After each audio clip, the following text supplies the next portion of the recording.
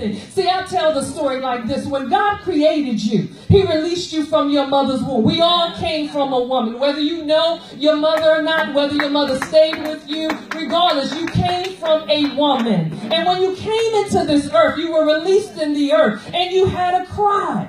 And if you didn't cry, the doctor spanked you until they had that cry, because that cry had to come from your belly. Let me tell you the relevance of that cry. That was the cry to the universe that I am here. All right.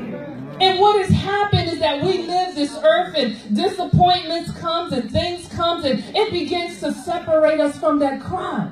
And many of you find yourselves unhappy today because your cry is looking for you. Your cry is searching you out. Your cry is waving you down, saying, find me, I'm here, because I desire to reconnect with you. You see, when you reconnect with your cry, the cry that said, I am here, then you reconnect with purpose. And you understand why you are here.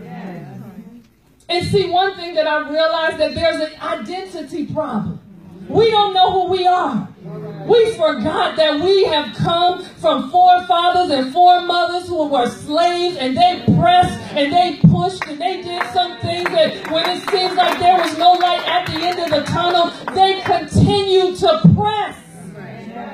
That's what we were made of, in addition to being created in the image and likeness of an awesome God. You are an awesome person. I don't care what they said about you. I don't care what you've done. There is still life in you. And because life is on the inside of you, you have an opportunity to be a life giver to somebody else. And when we begin to speak life one to another, when we begin to encourage one another, when we begin to love on each other, then we'll be the change that we desire in this earth.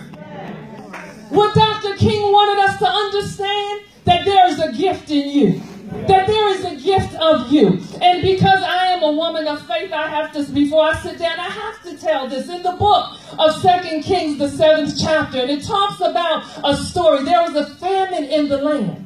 And then there was a prophet of God that gave a word that said that we were getting, well, the people at that time, they were getting ready to come into some food and some different things, some resources that were going to come and take them from a place of famine to flourishing. So the prophet of God, he tells that, he makes that decree and that prophecy in the earth. And then the story fast forwards to 4 lepers. 4 lepers. And at that time, 4 lepers, they were unclean people. They came in the area. When they came on the scene, they had to say unclean, unclean. There was no good in them if we left it up to society to identify them. But because God chose to use those 4 lepers to change the outcome and to create something awesome in that story, I want you to understand today that just how God used 4 lepers to bring flourishing to the land at that time, He can use you in whatever situation you are in. And because you are still here, you have opportunity to do great things.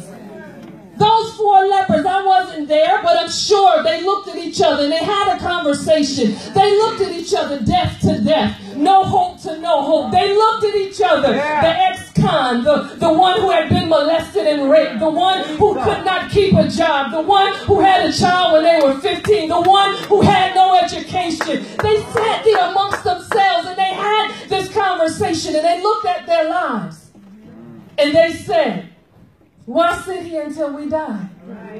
Either we stay right here and just dwindle away, or we get up with a glimmer of hope that when we put one foot in front of the other, that something awesome can come out of this situation. They had no idea that they were in purpose. Because even in that moment, God had used them. In the moment they got up, that prophecy followed them and they began to walk forward.